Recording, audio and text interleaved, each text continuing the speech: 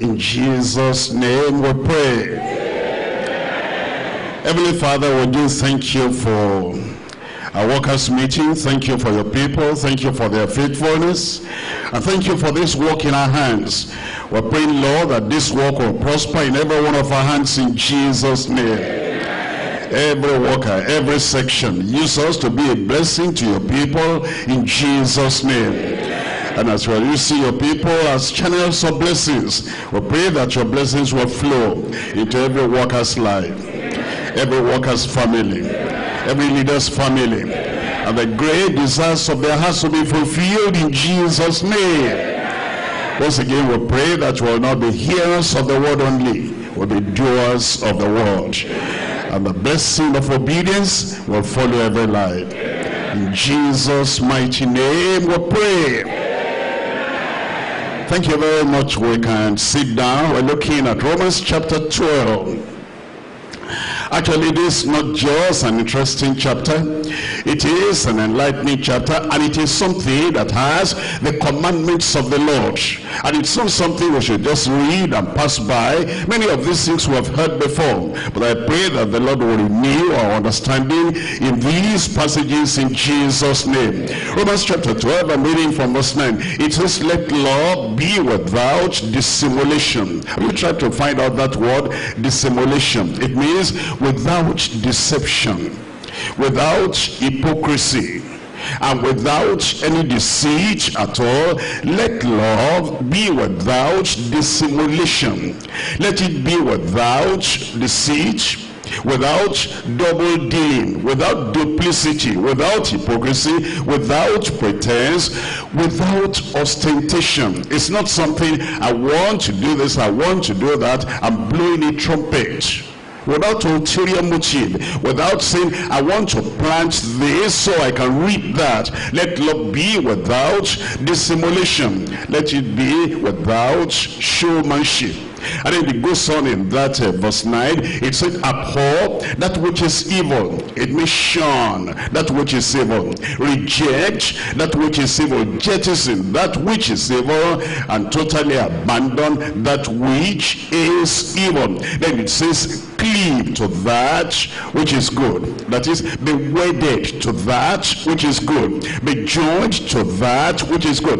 Let that which is good become part of your life. That you know that you and goodness, you are wedded together, you are married together. As a wife cleaves to the husband, and the husband cleaves to the wife, let goodness cleave unto you. And then it says in verse 10, be kindly affectioned one to another with brotherly love. It says there should be kindness coming out of our hearts, there should be compassion coming out of our hearts. And then it goes on to say it should be with brotherly love, and it should be as if you were born in the same biological family, as if you were born by the same mother.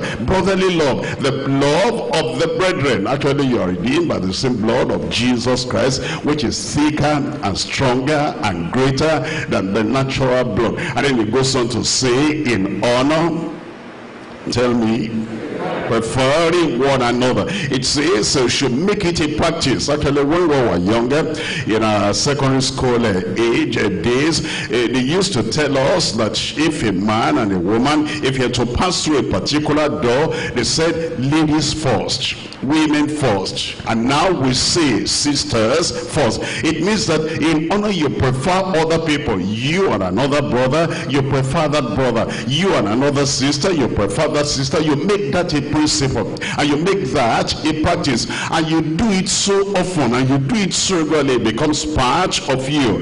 It says that will show that we're actually having the kindness. I'm coming to verse 13. It says distributing to the necessity of the saints. Distributing to the necessity of the saints. That is, you cut down your own luxury so that you can meet the need of other people. What is necessary, basic, important, essential, indispensable in the lives of other people. You're not living in such a way that you are so comfortable and you feel so convenient, and you are living in luxury, and you are living in abundance, when your neighbor, your brother, your sister, a member of the family of God, when he has nothing, and when he's going hungry, and when he's being deprived in life, and you are living in luxury, it says that you will give to the necessity of the brethren. And it says giving to hospitality. You know, hospitality, that means when people see you, at least to start with a cup of cold water. At least you have some little things you're able to give them. The people that see you, the people that visit you, they're not going to, you know, we're brothers and sisters, and he wouldn't mind. Whether he minds or not, this is a commandment of Scripture. And it says we distribute to the necessity of others, and then we have hospitality. Look at verse 15. It says, rejoice with them that do rejoice. The thing may not interest you, but the thing interests him. The thing may not excite you, but it excites him. Maybe you've married long ago, and then you've forgotten how it feels when people nearly get, when they get married, and then they're excited, they're happy, and then you see him and he's having, you know, kind of this exuberant joy. You say, what's happening to you? I got married. I got married too 40 years ago, because you've forgotten how it feels. It says, don't think about how you feel. Look at that person rejoicing. He's passed an exam. He's got a certificate. He's got something new. And it says that you rejoice with them that do rejoice. And then it says, weep with them. Tell me. That he's just lost somebody. He's lost somebody. And you understand, because you know, it doesn't affect you. You are a child of God, and this person has just lost his wife. And then you see him during the service or after the service, and he's looking sad, looking unhappy, looking dejected. Say, my brother, maybe you've not heard what happened. And then he tells you, you know, I just lost my wife, or I lost my husband. Was she a believer? Yes. Was he a believer? Yes. He's gone to heaven. And since he's gone to heaven, aren't you happy that your wife has gone to heaven? Is that not what we're all praying for? That God, make me ready, I want to be ready. And she was ready and she left. And that's why you're happy. Come on now, cheer up. We don't do that. Even Jesus wept. He knew he was going to raise up Lazarus, but when he got to the grave of Lazarus, first of all, he groaned. He was sad within, and then he wept. And the people said, see how much he loved him. And we need to weep with the people that weep, and then we'll rejoice with the people that rejoice. In verse 16 it says, be of the same mind one toward another. Mind not high things, but condescend to men of low estate. That is, you shouldn't carry your certificate on your forehead. You shouldn't carry your position on your face. You shouldn't carry your exaltation in the world all around. And the people who are low, the people who are jobless, the people who are not as high as yourself, you identify with them. That's what he's saying here. Actually, these are commandments, and commandments are meant to be obeyed. It's not just that we read through. I know you are going to teach this in the house fellowship, but if we're not doers of the word ourselves, if we're not obedient to the word ourselves, if we're not carrying out the word ourselves, and then we'll just go and rattle it out in the house fellowship, it will not work. The Lord wants us to be doers first, the people that practice before the people that preach. That's why it's saying that we should be of the same mind one with another. That means get under their skin and feel the way they feel, and see what they see, and go through what they're going through. And then it says, mind not high things, but condescend, bring yourself low to men and women, to brothers and sisters of low estate. And it says, be not wise in your own conceits. You know, there are people, they say they are Christians. I hope so. But, you know, as we interact together and as we meet together, their opinion must always be number one. Their ideas must always be accepted. Another person is not wise. Every other person is foolish. Every other person is ignorant. They are the only people that know. It says, you don't be wise in your own conceit. Don't deceive yourself and think that you are the only wise Solomon and the rest of us are ignorant people. Don't do that. Even if you have an idea, suspend that. Even if you have even if you have an idea, put that aside and say, I prefer that brother, I prefer that sister. Give them chance to talk. You know, sometimes I discover in our local churches, at least I know what happens at the combined service. I watch people. You know, sometimes we'll say, this is the first question, and then the teacher reads out the question, and if you want to answer, and I always see a particular person, I don't want to say brother or sister, so that you'll not guess who I'm talking about, and that person always comes out. I appreciate the fact that the person knows the Bible, the person knows the scriptures, and the person has actually read the thing, but all the time coming out. And then if you have any question after we've finished the scripture, and there's somebody that always coming out at the combined service of those people, and then you are wondering, why is he always having a question? And sometimes when they ask the question, it's going to be a personal sin. Do not be wise in your own conceit. Give chance to other people, so that we know that this is a fellowship, this is an assembly, this is a congregation, and then he has something to say, she has something to say, I have something to contribute, and then we're sharing together. And then I come now to verse 20. Therefore, if thine enemy hunger, feed him. If he thirst, give him drink. Before I go on to the rest of that verse, you know, sometimes we allow other people to change us, then we forget the scripture. There are hundreds, I'm going to say there are thousands, I'm going to say there are hundreds of thousands of people, church-going people in this our country, that they have changed the concept and the understanding of what the Lord wants us to do towards our enemies. And they have the prayer books, and they have all the system, and there are people that have bought into their prayer system, and it's to destroy the enemies, and it's to kill the enemies, is to be bitter against those enemies. They are hindering me, they're stopping me, they're not allowing me to make the progress I need to make. Let this happen to them, let them die.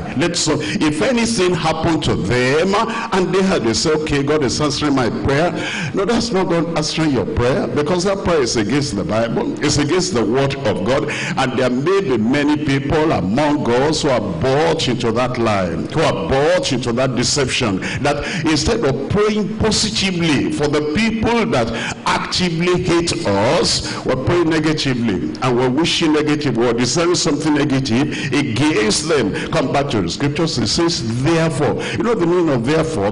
Because of the love of God in your heart, and because of what grace of God has come to you. It says therefore, because of all this thing that we're studying, and because of eternity. It says therefore, if thine enemy hunger, do what? Feed him. If he thirst, tell me, give him drink. Then it says, for in so doing, thou shalt heap coals of fire on his head. Be not overcome of evil. Be not overcome of evil. When people do evil to you and then you retaliate, you are overcome of that evil. That evil they have done, the action they have taken, that action has destroyed your Christian life and destroyed your Christian perception. But it says, be not overcome of evil, but overcome evil with good, with kindness, with graciousness, and with the life of Christ. I want to examine this passage with you on the believer's reflection of Christ's love. The believer's reflection of Christ's love. What that means is that the love of Christ comes to you, and then that love of Christ will reflect that from your heart. You don't reflect the human nature. You don't reflect your human desires, but you reflect the nature of Christ and the love of Christ and the light of Christ. The believer's reflection of Christ's love. One attribute and one character of Christ which is unique and which has been from all eternity and will continue till all eternity is love. And that love comes in our heart, comes into our personality, and then affects us and influences us. All believers have tasted of this love, because God so loved the world that he gave his only begotten Son, that whosoever believes in him shall not perish but have everlasting life. And that love is shared abroad in our heart and is to flow from us and flow to other people. What people know about us first should not be our knowledge, should be our love. What people know about us first should not be our tribe, should be our love. What people know about us first is not our doctrine. You know, I believe this, I believe that, should be our love. Because this love of God is shared abroad in our heart. It is a birthmark. What we call a birthmark. You know, sometimes you see a brother, you see a sister has a particular mark on the face, and it wasn't that the parents did that. It just, that's the way the person was born. We call it a birthmark, and love should be the birthmark that will carry through to eternity. The believer's reflection of Christ's love. There are three things we're going to consider. Number one, reviving costly love among the flock. Costly love. Love that is costly love. Reviving costly love among the flock. Number two, renewing compassionate love within the fellowship. Renewing it. It's been there, and sometimes it gets dormant, sometimes it gets forgotten, sometimes some other attributes or attitudes cover that love up. But you remove all the debris and all the dirty things that cloud that, and you renew compassionate love within the fellowship. Now, number three, reflecting courageous love. Reflecting courageous love toward our foes. Towards our foes. The foes are the enemies. The foes are the opposers. The foes are the people that contradict. The foes are the people that try to hurt us.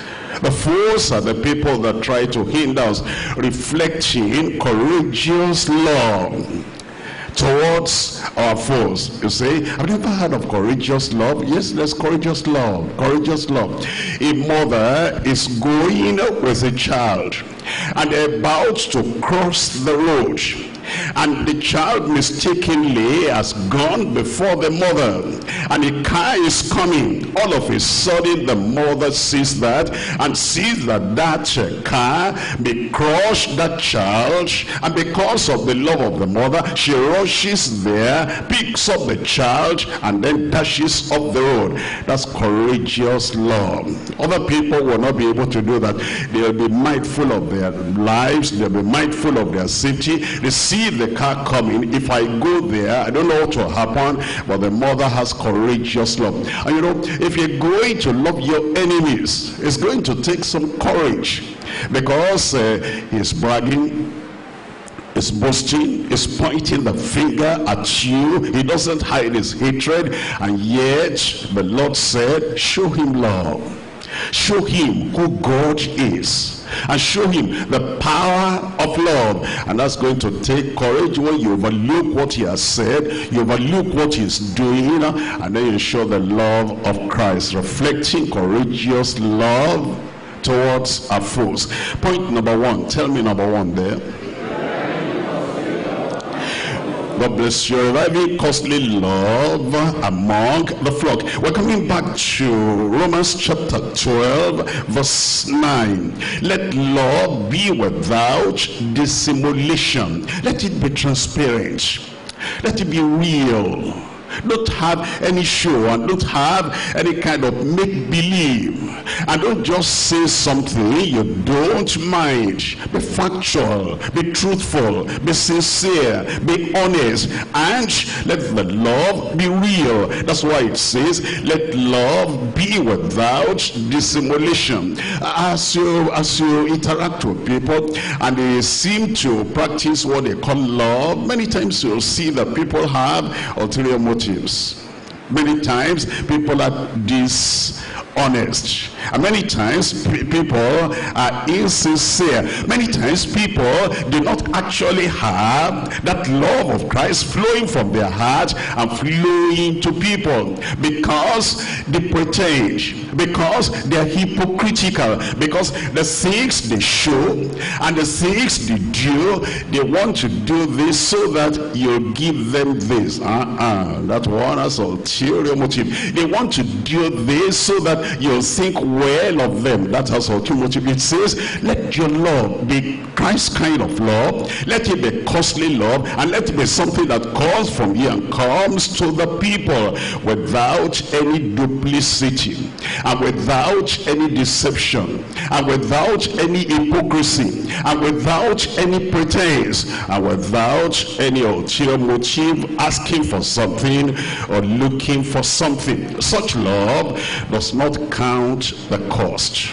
Such love does not count the cost. It is Calvary love. It is Christ-like love. It is costly love. And it is a kind of love that is shed abroad in our heart, and we just want to help the people. We're not thinking of ourselves. That kind of love is only thinking about the need of that brother and the need of that sister and the need that I need to supply, that I need to meet. And even though it costs me something, it might cost him nothing. Isn't that the love of Christ? It cost him his very life. It cost him his very blood. It cost him to shed all that he had from eternity and to lay all that aside, and then to show that love to us when we meant nothing to him, when we would not pay back anything at all. Is the costly love of Calvary. That we're only thinking of the need of the brother, we're only thinking of the need of the sister, and we're not thinking of the pain it may cost us. Because of that we visit. Because of that we give. Because of that we help. Because of that we pray for people. Because of that we support the people that need our support. And because of that we bear the burdens of other people. And we bear the burdens until their problems are solved, until all the heartache they have, all the sicknesses they have, all the challenges they have, until all those problems are solved. That's the cost. It costs you something. And then you are not counting the cost. I've done this and the problem is still not solved. Keep on doing it until the problem is solved. This love does not attach any unattainable condition.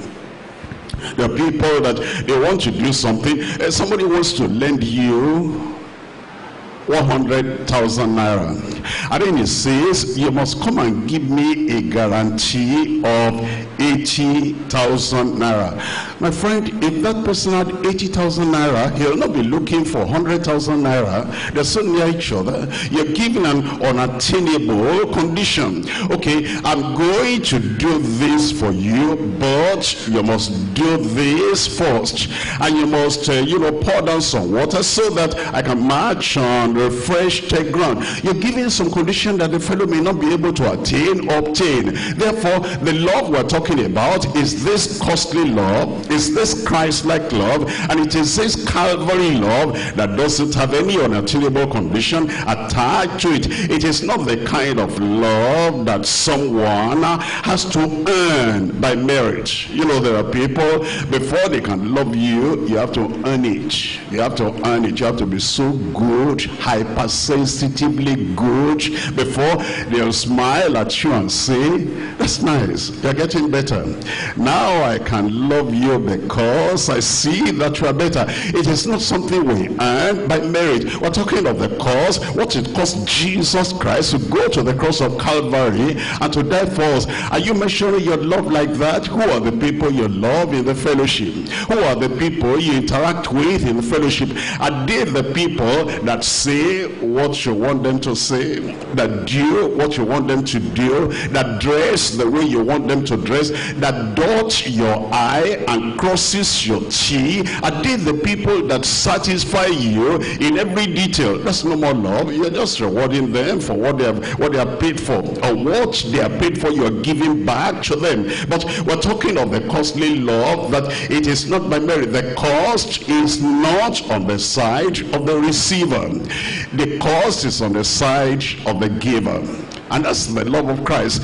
The love of Christ cost him something, cost him his life. But we receive that love without paying for it.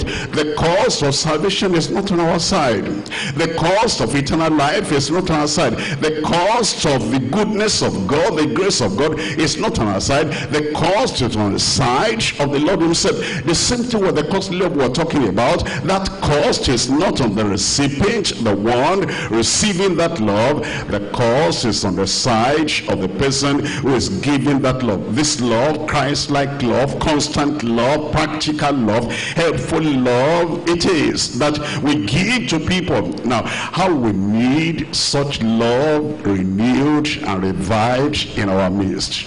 As in the good old days when we started the house fellowship, people just ran to the house fellowship because the house fellowship was new, the house fellowship was fresh, and because of that we visited people. Were you there at that time?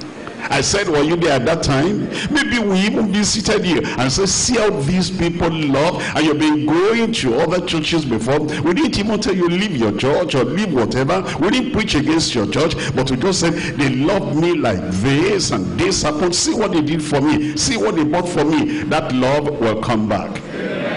And when that love comes back, you will not think of the distance it will take you to reach that person. You will not think of the sweat you have to go through before you touch the life of that person. It's the costly love of Jesus Christ coming from you, and that's exactly what Christ expects that we should have. We're looking at John chapter 15. John chapter 15. I'm reading here from verse 12. John chapter 15, and I'm reading here from verse 12. It says in verse 12, this is my commandment, that ye love one another as I have loved you. As I have loved you. I see some people nowadays, the way they love is that, okay, the way he has loved me, he overlooked me, I'll overlook him.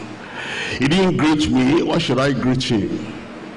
He didn't, even talk to me. Why should I talk to him? And they say they are Christians. But Jesus said, it's not what they do, and it is not how they act, and it is not their action or their attitude towards you. If you are waiting until the world smiles at you before you smile, you'll never smile. You'll never smile. Because you see, we see them on the street, we see them in the bus, we see them everywhere. They're carrying such heavy load on them that they never smile. If you are waiting for them to smile before you smile back at them, you will never smile. But when you originate it, when you initiate it, when you get it started, like Jesus Christ got it started. If Jesus waited for the world to invite him before he came, he would never have come. If God waited for the world to demand for that love or show some love, he would never have come. But God so loved the world, when we were yet his enemies, God manifested that love unto us, and is telling us here, this is my commandment, that ye love one another as I have loved you. Look at verse 13. Greater love has no man than this. This costly love, costly love. Greater love has no man than this, that a man lay down his life for his friends. We'll do it in Jesus' name. You say, how do you lay something down for other people? I'm looking at Job chapter 29. Job chapter 29, I'm reading here from verse 11. It says, when the ear heard me, then it blessed me. And when the eye saw me, it gave witness to me, because this is the reason why I delivered the poor that cried. That's the love, practical love, costly love. I delivered the poor that cried, and the fatherless, and him that had none to help him. I helped them. The blessing of him that was ready to perish came upon me. You see that? You see that? They are ready to perish with hunger. They're ready to perish with thirst. They're ready to perish with their need. And then it says, the blessing of him that was ready to perish came upon me. And I caused the widow a heart, the widow's heart. Tell me. You tell me out aloud. Seek now in your local church. Any widow there? I don't know. You don't know because you didn't find out. The widows are there. They've lost their husbands. They lost the breadwinner in the family, and yet nobody is thinking of them. I come to church, they come to church, we come to church, you know, we do the singing, we do the preaching, we hear everything, and then praise the Lord, we pray, and then we go. All we're asking for now, Lord, give me this, give me this, give me this. And the widow is there, we're not taking care of the fatherless are there, we're not taking care of the oppressed are there, we're not taking care of them. Church continues, fellowship continues, preaching continues, ministry continues, but we're not doing what Job said here that he did. And we will begin to do this. I said we'll begin to do this. Look at verse 14. He said, I put on righteousness, and it clothed me, and my judgment, he said, was as a robe and a diadem. I was, tell me now, tell me out loud, I was eyes to the blind, and the blind man did not feel he was blind, because I said I'll supply that need. I was eyes to the blind. Where the blind would have gone, and in which if I had somebody to take me there, I said, I'm here, I'll take you there. And then where the lame would have gone, and they didn't know where to go, because you know I don't have any legs, I cannot move like other people. I said, I'm here, I'll be legs for you. Look at that verse again. It says, I was eyes to the blind, and tell me, feet was I to the lame. Feet was I to the lame.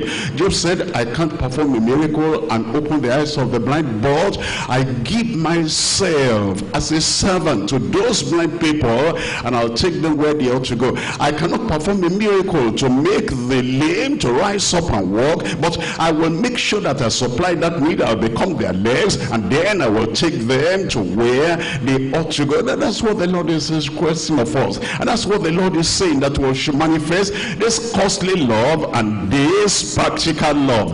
It will be done. I'm looking at Job chapter 31. Job chapter 31, and we're reading from verse 16. Job chapter 31 verse 16. It says, if I have withheld the poor from their desire, or have caused the eyes of the widow to fail, or if I have eaten my muscle, myself alone. It says, the food I have, and you know he had many children, and yet he said, I didn't eat my food alone. I was always having something to give out to the people that were hungry. This is a practical love, and this is the Christian love, Christ-like love, costly love that the Lord is demanding from us. It says, so I've eaten my muscle, myself alone, or the fatherless has not eaten thereof. He said, I will search for them, I look for them, and if they will not come to me, I go to them. And that's what the Lord is asking us to do, that the fatherless who are there, there's nobody to pay their school fees, somebody is searching them out. Are they dropping out of school? We get them back to school. Are they ejected out of accommodation? And God has blessed us, and we have something that can pay for the accommodation. Costly love, we're going to do it in Jesus' name. Or they are jobless. If we don't have any job to give them, we're supporting them, we're were sustaining them. And then it says in verse 19, or if I have seen any perish for want of clothing, or any poor without covering, if his loins have not blessed me, and if he were not warmed with the fleece of my sheep. And then he goes on like that. He's telling us what we ought to do, that the love we're talking about is not just, we study it in the Bible, we read it in the Bible, and after reading the Bible, then we forget all about it. He said, no, it must go on. It will flow through you and flow through me in Jesus' name. He's telling us in Romans chapter 16. Romans chapter 16, I'm reading from verses 3 and 4. Romans chapter 16, verses 3 and 4 tells us the manifestation of the love that Paul the apostle had to comment about. He says, greet Priscilla and Aquila, helpers in Christ Jesus. Helpers. Paul the apostle said, I saw help, I received help. You remember Paul the apostle? Paul the apostle was the person that says, I have learned in whatever state I am, there to be content. I know how to abound. I know how to be abased. Everywhere I'm taught, I could be hungry and I would not mind, and I could be full and I would not mind. And the people did not say, well, Paul, he doesn't need food. Paul, he doesn't need water. Even if you give him, he tell you that I've learned, whatever state I am, to be content. Let him go hungry. That's the attitude of some people. When you say that man doesn't care for clothing, that man doesn't care for food, that man doesn't care, and he's always cheerful whether he has or he doesn't have. He's learned how to endure everything, and yet they're not giving anything. And this Paul the apostle said, I'm greeting Priscilla, I'm greeting Aquila. You know what he did? Look at verse 4. In verse 4 it says, who have for my life laid down their own necks, unto whom not only I give thanks, but also all the churches of the Gentiles. It says, it's not only myself, we all know them. That family, they just care for people. That family, they just splash costly love upon people. I pray we'll be like that in Jesus' name. And then our love will be something pure, something enriching, something fervent, something not hidden, something obvious. We're looking at 1 Peter chapter 1 verse 22. 1 Peter chapter 1 verse 22. Seeing ye have purified your souls in obeying the truth through the Spirit unto unfeigned love. That's it, unpretending love. A love that is not hypocritical, not dishonest, a love that is transparent, unto unfeigned love of the brethren. And then he goes on to say that ye love one another with a pure heart. Tell me the last word there.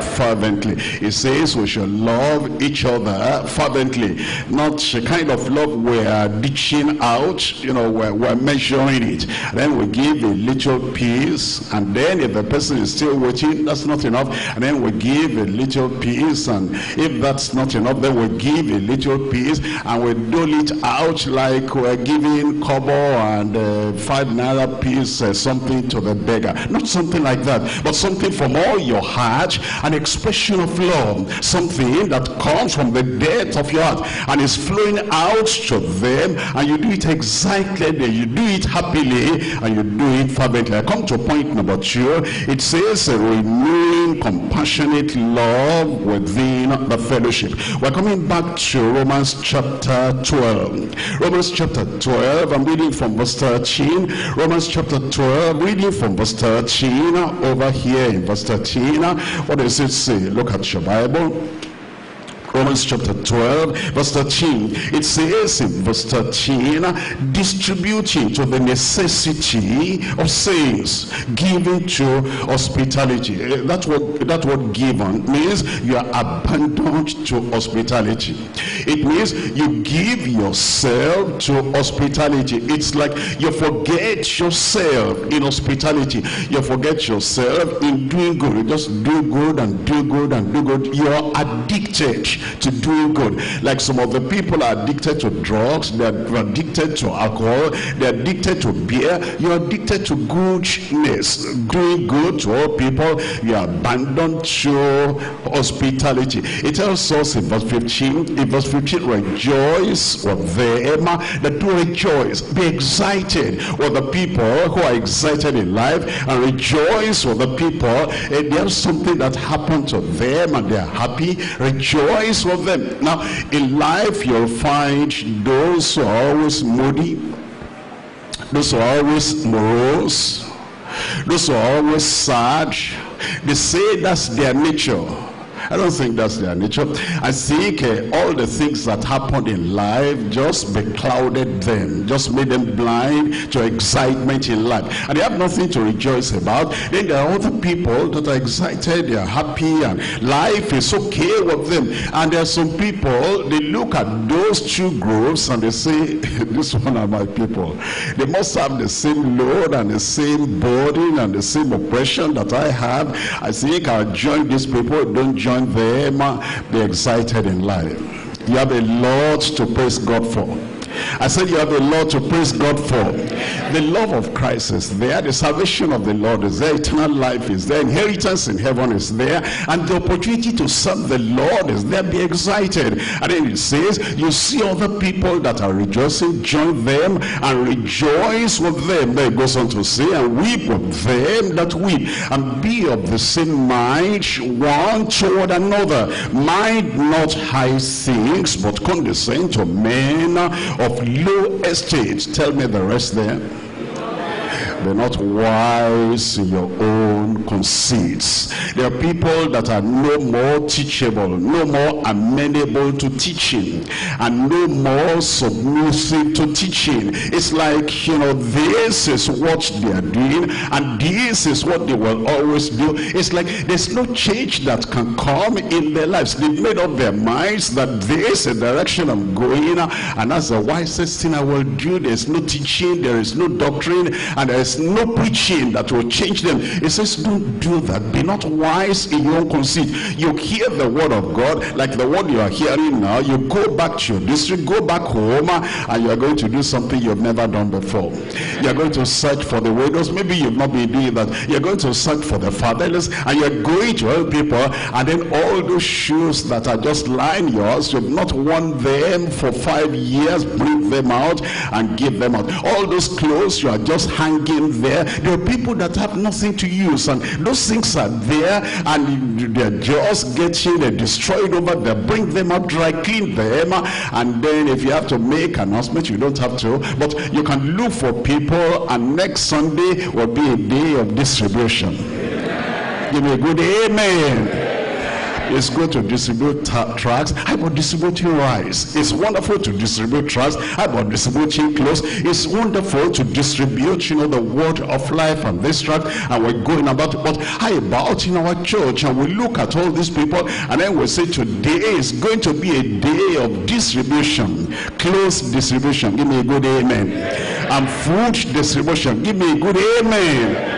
Only when we're going for the retreat, we make announcement, we need to buy rice, we need to buy this and buy this and buy that, and then we all contribute money, and then we give to the people. Then we tell our friends we're inviting to the retreat. Only from Thursday night to Sunday, we say there is free food. Many of our own people who are with us, apart from retreat time, they don't have enough to eat. Why don't we get one Sunday rice distribution Sunday? Tell me a good amen. And then there is a Gari distribution Sunday, beans distribution Sunday, and then we came to church that day and we say, wait, don't go. We're going to have a kind of distribution today because the love of God is flowing in our heart. You know, I'm eating too much, I'm taking too much, my brothers and sisters have nothing to eat, and we're going to take part of what we have, we're going to give to them in Jesus' name. And that's why it's saying here, it says, be not wise in your own conceit. And compassionate love is spontaneous love. It is not a forced love. It is not an administrative force. That is, it is not by administration. And and we're not driven by an external stimulus. It does not wait for order, does not wait for a commandment before we offer to help other people. There are people that are saying, because they didn't tell us to, or the Bible tells you to. They didn't command us to do that. The Holy Spirit commands you to do that. I didn't know that I could give anything to the people in need. Christ already said so, and Christ already said this is what to do. And the word of God we're studying here are the commandments of God, and it says this is what to do. We don't need somebody to coordinate this one, administration for this one. We don't need somebody to tell us and push us and force us to that. It is our nature. It's our nature, and that nature will flow through you in Jesus' name. The love of God flowing through us and getting to the lives of other people, and people say, I'm happy I'm a Christian, I'm happy I'm a member of this church, I'm happy. I wasn't even thinking of this. I just wanted to go to church. I said, even if I have to die in church, I will die with the Lord. And then as I made up my mind and consecrated myself that I will die serving the Lord, somebody just gave me something, and then we came out of that, put something in my hand. When did I see 10,000 naira last in my life? And this person just said, brother, how are you? I thought he wanted to shake my hand and then drop 10,000 in my hand, drop 50,000 in my hand. Somebody said, what's your account? And these are not dubious people. These people that are asking for your bank account, account number, and then you give them, and then the following day they send you alert that somebody transferred 35,000 to your account. Me? When last did I see that? That's what we're talking about, that we surprise them with the love of God, and that love, compassionate love, will continue to flow in our lives in Jesus' name. And this is the free flow of the mercy of God, of the compassion of the Lord to those people who are in need. And then it's like rain coming from heaven, and like showers coming from heaven, and it comes upon their hearts in a dry and weary land. God is love, and Christ always moved with compassion. Where Christ lives unhindered, unrestricted, and not constrained, that same love will flow from our hearts towards them in Jesus' name. And let's look at Acts of the Apostles chapter 9. Acts of the Apostles chapter 9, I'm reading from verse 39. Acts of the Apostles chapter 9, verse 39. And let's see the manifestation of this love. Acts 9, verse 39. It says in verse 39, then Peter arose and went with them. When he was come, they brought him unto the upper chamber, and all the widows stood by him weeping, and showing the coats and the garments which Dorcas made while she was with them. You see that? Peter was not there. Peter didn't make any announcement. The apostle was not there to make any announcement. All of her own, this Dorcas, the clothes and the garments and the needs of the people, of the widows there, just kept on giving out and giving out and giving out. And I pray that the Lord will help you. You'll have this in mind. Let this mind be in you, which was also in Christ Jesus. How the Lord just gave himself to the people. How he expects you to give yourself to the people. Acts of the Apostles chapter 20, I'm reading from verse 35. Acts chapter 20, we're reading from verse 35. I have showed you all things, how that so laboring ye ought to support the weak. Support the weak, not criticize the weak. Support the weak, not put pressure on the weak. Support the weak, not do anything negative to the weak, but support the weak. And to remember the words of the Lord Jesus, how he said, tell me out loud. It is more blessed to give than to receive. Look up here for a moment. Have you seen in all the churches, all denominations, in our land, all denominations in our continent of Africa, that we have changed the word of God. It is more blessed to receive than to give. The prayer meetings are like that. The night vigils are like that.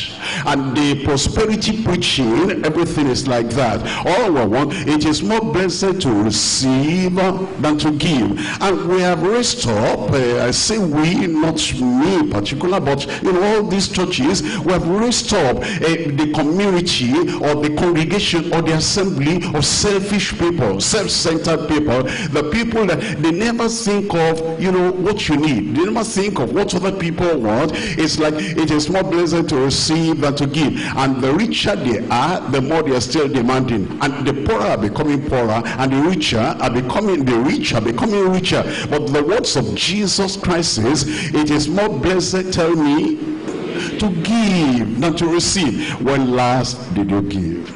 When last did you do something for other people that are less privileged than yourself? For other people that need some money, they need some clothing, they need some food, they need some accommodation, they need some things in life. When last did you do that? And when last did it cost you so much that you felt it? I need this money, I need this thing, but that my brother needs it more, that my sister needs it more, and because of that, I have to get into this. Is compassionate love, and I pray it will start from today.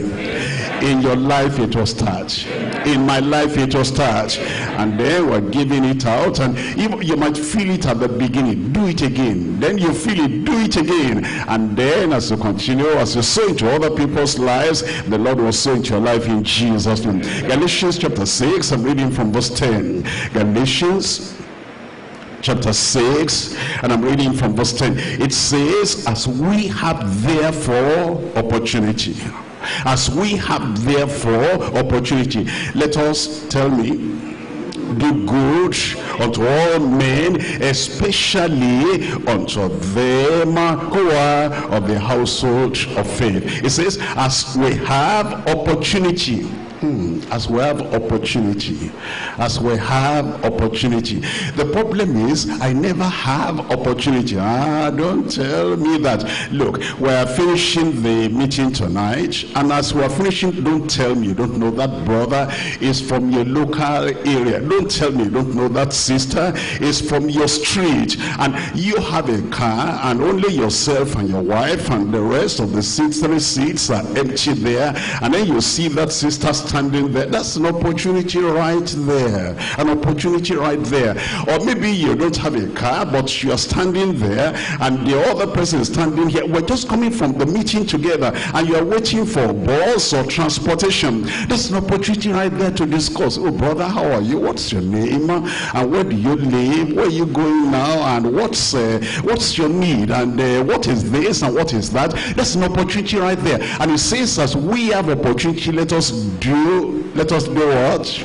Let us do good unto all men, especially now the people that bear the same name of the Lord Jesus Christ, especially the people that bear the same name of Christianity and the same name of Deeper Life. There are some people, they can do good to somebody they are trying to invite and trying to influence, and then they give to the members of all those other churches. They're trying to win them over. Once they win them over, they abandon them. But there are people who are here. There are people who are Deeper Life with you, and they have this need, and they have this need, and they have that need, especially them of the household of faith. We will do it. Give me a good amen there. Because this is what the Lord is telling us. Look at Jeremiah chapter 38. Jeremiah chapter 38. I'm reading here from verse 7. Jeremiah chapter 38. We're looking at verse 7. And look at the needs of other people. And look at how we meet the needs of other people. Jeremiah chapter 38. And we're looking at verse 7. It says in verse 7, now, when Ebed-Melech, the Ethiopian, one of the eunuchs, which was in the king's house, heard that they had put Jeremiah in the dungeon.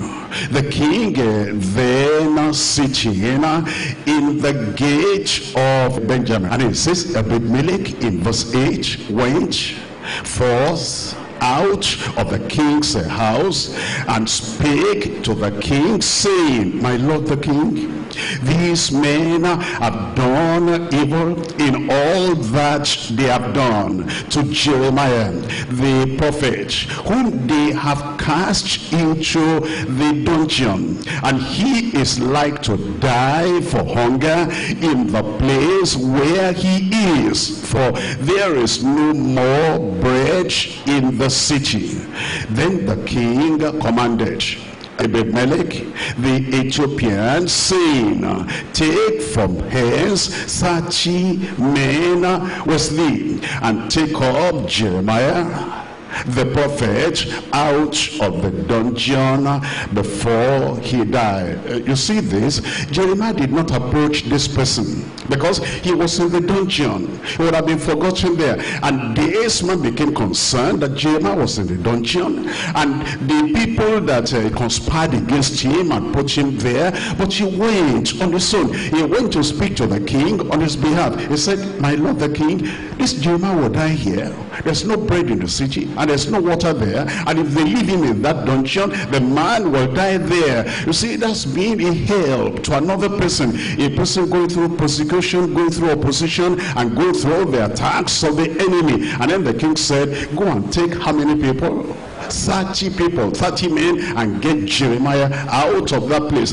That's the kind of love the Lord is calling us to show to other people. When you see them in danger, you see them in difficulty, you see them in something that's beyond their control, that God will use you, and then you'll be able to bring them out of that place in Jesus' name. We're looking at Philippians chapter 2. Philippians chapter 2, I'm reading from verse 2. Philippians chapter 2, and we're reading from verse 2. It says, fulfill ye my joy, that ye be like-minded, having the same love. That's it, having the same love, and being of one accord and of one mind. Let nothing be done through, tell me, strive for vainglory. Our ministry, don't let it be out of strife and vainglory, and our doing good, not out of strife and vainglory, our working for the Lord, not out of strife and vainglory. Let nothing be done through strife or vainglory.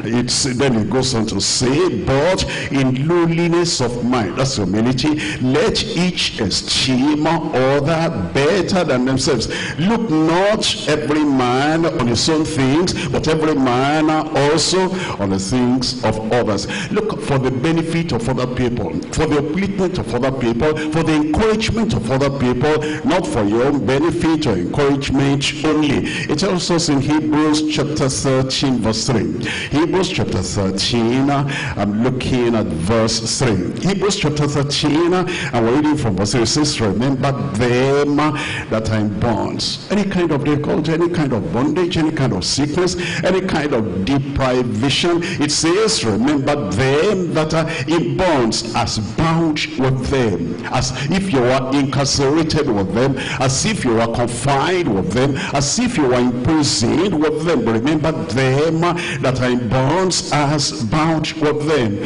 Those that are sick, as if you were sick with them. Those that are jobless, as if you are jobless with them. And those that are going through persecution, as if you are going through that same persecution with them. Those that have family problems, wouldn't gossip about them. Look at that brother, and look at that sister, and look at what they're going through. No, we don't gossip. As if you were in that same predicament with them. It says, remember them which are bound, as if you are bound with them. And then it says, and they which suffer adversity, as build yourselves also in the body.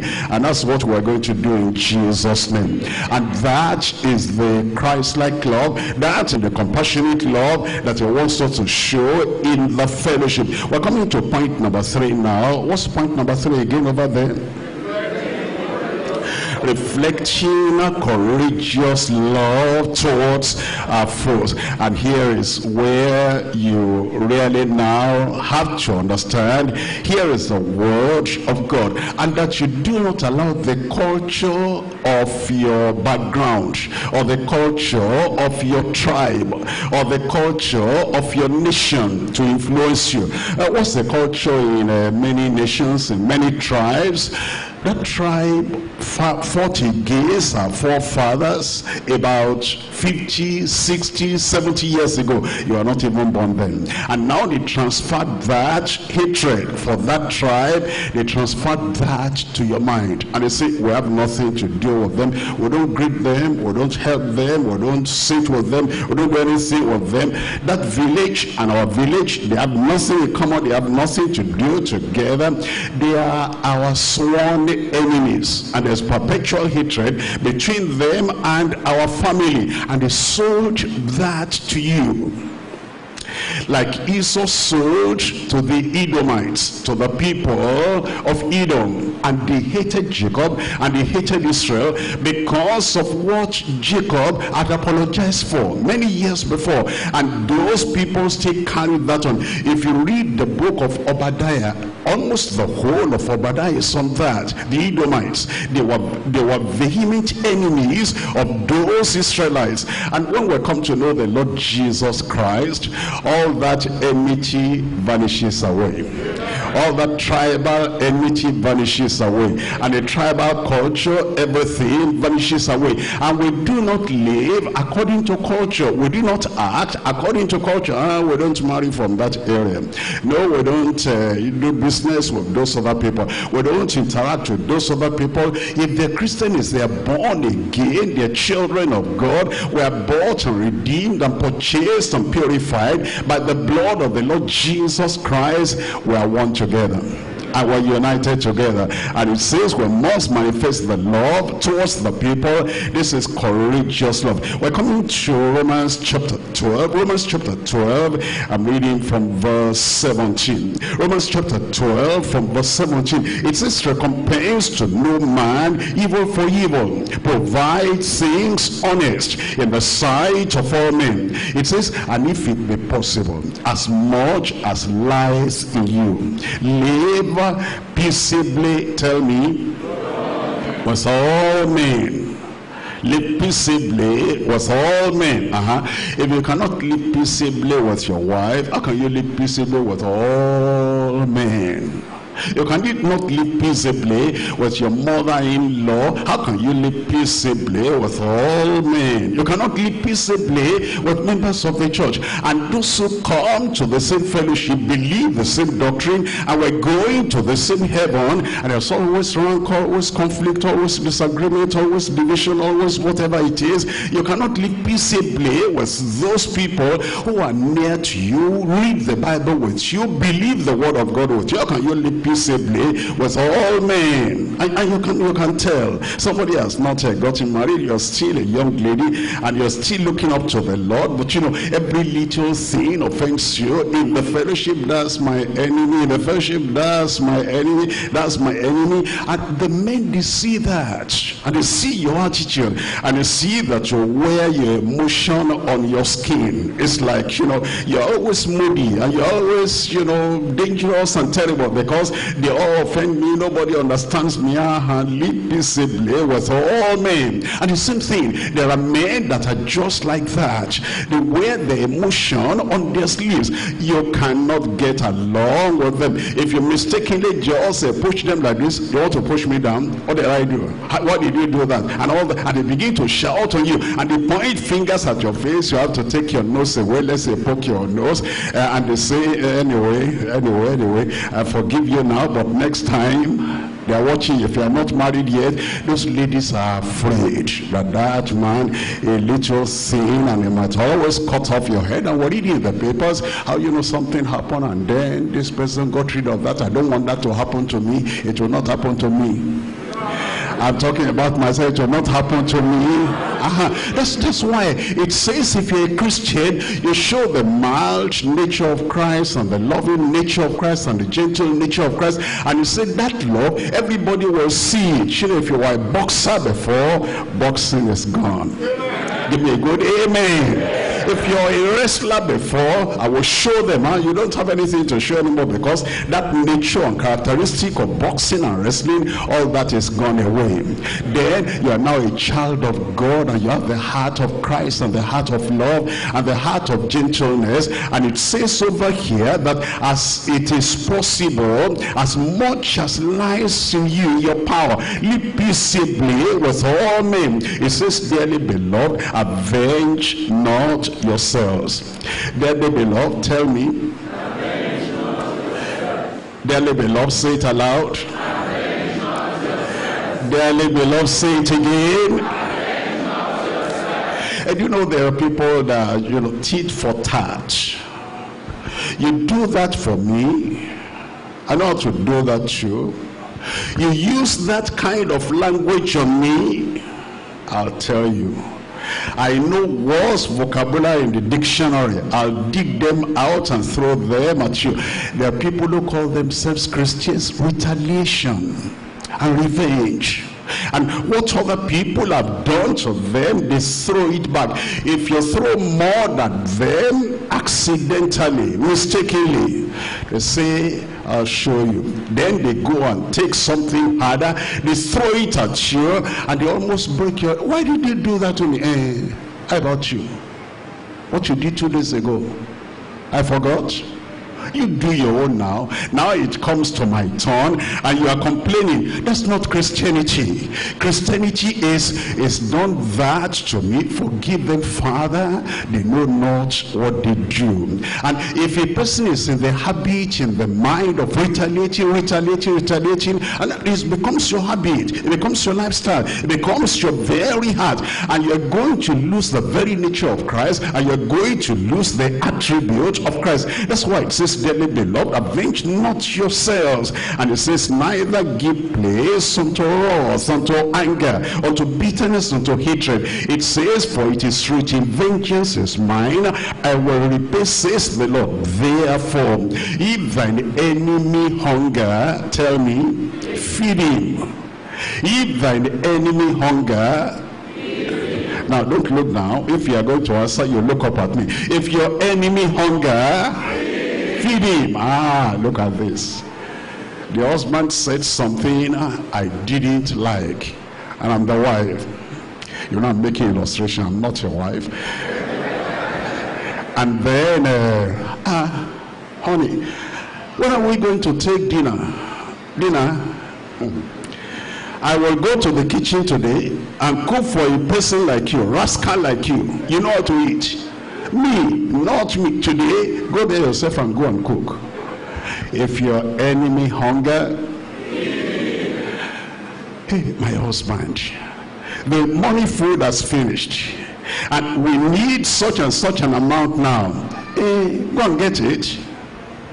Money for food. There are some women, they never obey husband. We tell them, do this, they never do it. Do this, they never do it. Now they're asking for chop money. No money. Today, you will submit. After submission, money will come. If your enemy hunger, and you do that cheerfully, be Christian. And all these things that have come in, that came in from tradition, that came in from all the backyard of the unbelievers, will throw them away tonight in Jesus' name. There'll be peace in our families. There'll be love in our families. And there'll be love that shares in fellowship with everyone in our families in Jesus' name. Because it says, therefore, if thine enemy hunger, feed him. If he thirst, tell me, give give him drink, for in so doing thou shalt heap coals of fire on his head. And then he says, be not overcome of evil, but overcome evil with good. God will help us in Jesus' name. I'm looking at 1 Peter chapter 3, and I'm looking at verse 9. 1 Peter chapter 3, and we're reading from verse 9. 1 Peter chapter 3, we're looking at verse 9. It says, not rendering evil for evil. Never, never. Not rendering evil for evil. I'll punish him. I will oppress him. I will I will destroy him. He knows how to, hurt other people. I will show him that, me too, I know how to hurt people. Only I've been waiting. Don't, keep on waiting. Never do that. It says, you are not rendering evil for evil, or railing for railing, but contrariwise blessing. Knowing that ye are thereunto called, that ye should inherit a blessing. I pray that this characteristic the Lord will give to every one of us in Jesus' name. And then we're looking at Proverbs chapter 25. Proverbs chapter 25, and I'm reading here from verse 21. Proverbs chapter 25 from verse 21. If thine enemy be hungry, give him bread to eat. Give him bread to eat. Give him bread to eat. And if he be thirsty, give him water to drink. For thou shalt heap coals of fire upon his head. And tell me the rest. And the Lord shall do what? And the Lord shall reward you. What does that mean? How does the Lord reward somebody for heaping coals of fire upon his head? Because his heart is hardened. It's like wax. And it's hardened. And it's hardened in evil. It's hardened in wanting to do bad things. And because of that, he's not hearing the word of God. He's not hearing whatever it is. And then he has this hatred in him, and is hardened with hatred. And then he shows that hatred to a child of God. And that person fed him while he was hungry. And that person gave him water while he was thirsty. And the bread and the water became like fire that brought him under conviction, that melted his heart. The preaching could not melt him, and the commandment could not melt him, and whatever it is what they could not melt him, but this goodness and this kindness melted his heart like fire melts iron, like it melts wax. And then he repents to the Lord, before the Lord, and gave himself to the Lord. And then the Lord said, you are the one. Preaching could not catch him, and all the ministry could not catch him, but your goodness, your feeding caught him, and now he's born again, and the Lord will reward you in Jesus' name. It tells us in chapter 24, look at this, chapter 24 of 1 Samuel. 1 Samuel chapter 24, and I'm reading from verse 8. 1 Samuel chapter 24, and we're reading from verse 8. It is the story about David and Saul. And Saul was, harassing the life of David and making David run helter-skelter. And then David had a chance that if he wanted to kill him, he could have killed him, but he did not. And this is the illustration we're talking about. 1 Samuel chapter 24, reading from verse 8. And David also arose afterward and went out of the cave and cried after Saul, saying, my Lord the king. And when Saul looked behind him, David stooped with his face to the earth and bowed himself. And David said unto Saul, wherefore hearest thou the men's words, saying, behold, David seeketh thy heart.